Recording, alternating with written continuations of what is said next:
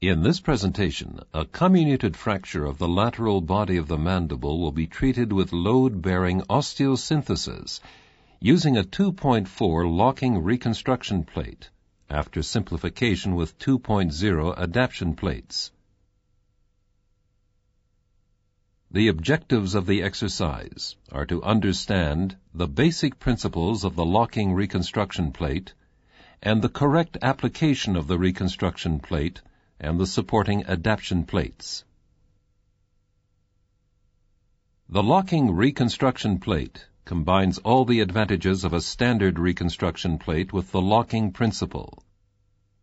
The thread in the plate holes provides rigid anchorage for the 2.4 millimeter locking screw.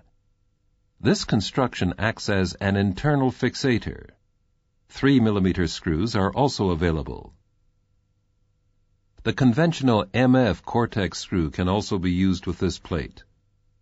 Wide angulation of the screw is possible, which in certain clinical situations can be an advantage. Other advantages of the locking principle are: the plate needs only limited adaptation, it exerts no pressure on the bone, and the risk of screws loosening is reduced. In the clinical setting, a submandibular approach is used. Care is taken to avoid the marginal mandibular branch of the facial nerve. The entire fracture is exposed, so that the 2.4 locking reconstruction plate can be anchored by at least 3 screws on either side of the comminuted area. The comminuted area is shown on the model. Mandibulomaxillary fixation is done with a dental arch bar wired to the lower jaw. The arch bar is cut to length.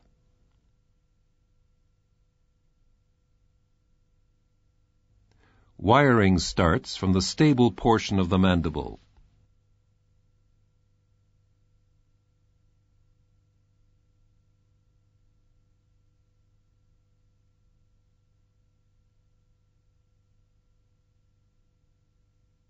The arch bar is passed between the wire ends and secured to the teeth.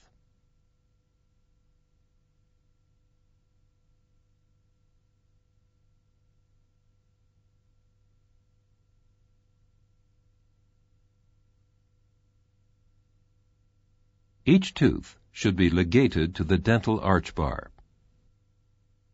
The comminuted side is wired to the arch bar in the same manner. Each fragment should be fixed with at least one wire. To establish dental occlusion, Ernst ligatures are used in the maxilla. There are various types of arch bars, although the applications are similar. It is critical to recreate normal occlusion before fixation.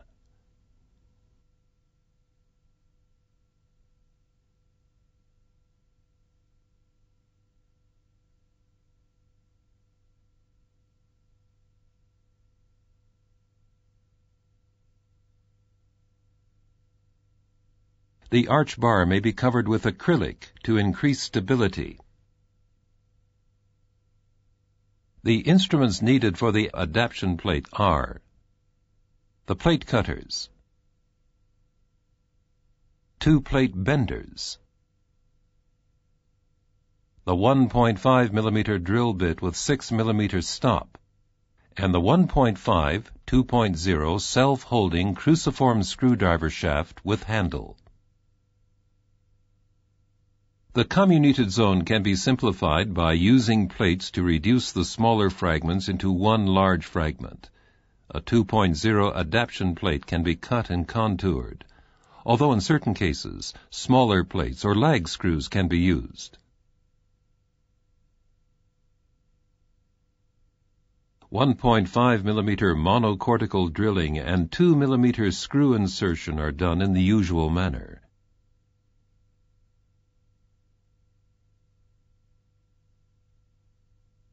These plates are used only to align the fragments. Screws should not be inserted too close to the fracture lines.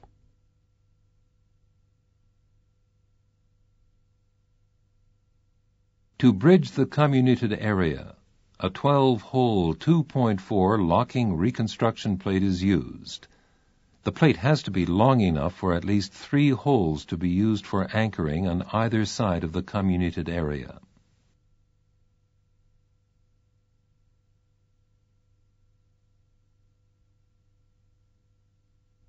A bending template will make it easier to contour longer plates.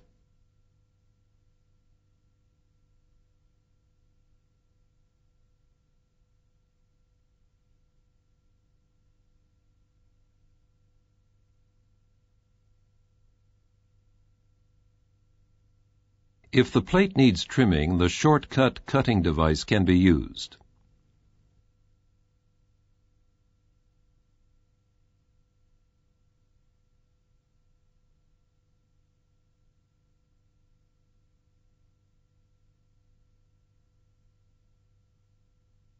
There are 3 steps to plate bending: in-plane bending, out-of-plane bending, and twisting the plate. The bending pliers with nose and the bending irons are used. Bending screws are inserted into the plate holes that later will be filled with locking screws. Without these bending screws, the holes become deformed, and the locking screws can no longer be guaranteed to fit accurately. The bending pliers with nose are used to bend the plate in 2 planes. In the first step, the plate must be bent in plane. The opening marked Bend First is used. The plate must always be bent between the plate holes.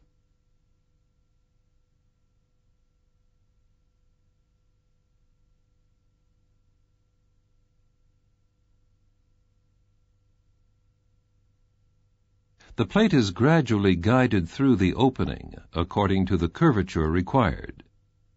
For contouring in the opposite direction, the plate must be turned. The curvature is checked against the template.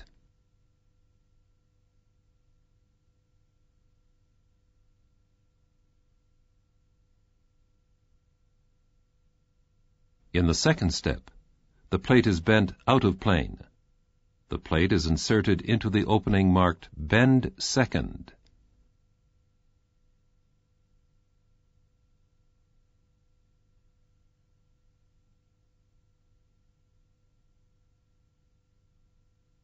The end of the plate can be bent using the nose of the pliers. The procedure is completed with the plate being twisted. The plate is inserted into the vertical openings of the bending irons, which then are rotated against each other. The plate is checked against the template. As an alternative, the first 2 steps can be done with the bending irons. For in-plane contouring, these openings are used. The best way is to position the bending irons opposite each other.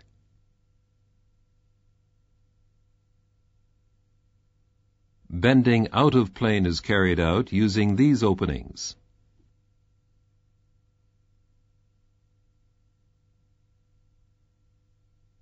After bending is finished, the bending screws are removed. These are the instruments to apply the plate: the holding forceps with ball tip, the 1.8 drill sleeve with thread, the 1.8 millimeter drill bit, the depth gauge, the 2.4 cruciform screwdriver with holding sleeve, and the 2.4 1.8 double drill guide. The plate is fixed to the model using the holding forceps.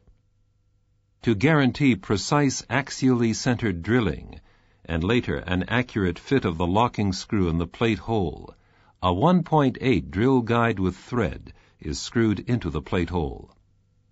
The 1.8 millimeter drill bit is used to drill the bicortical hole.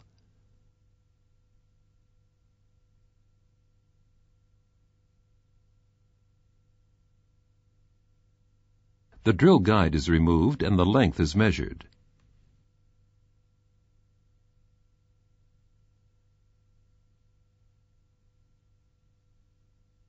The appropriate 2.4 millimeter locking screw is inserted.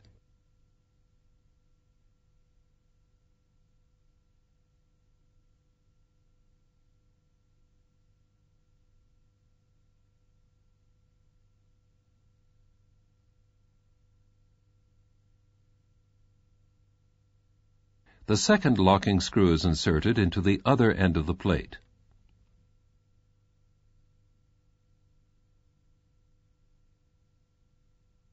The forceps is removed. At least 3 screws are placed on each side of the comminuted area. In addition, large bone fragments in the comminuted area can be secured to the plate. Here, a conventional 2.4 millimeter cortex screw is used for this purpose. The large fragment is reduced, and the drilling is done with the 1.8 millimeter drill bit through its drill guide.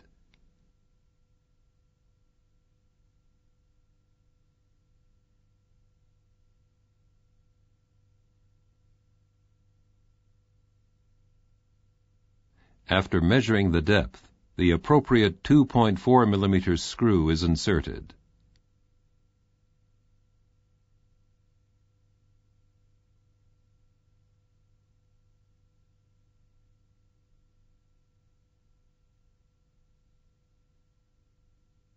Another screw can be inserted if needed. With the 2.4 locking reconstruction plate in place, the fracture is now functionally stable. The locking plate bridges the comminuted area. It's important to note that no form of compression has been applied. The result of the procedure is shown in the clinical picture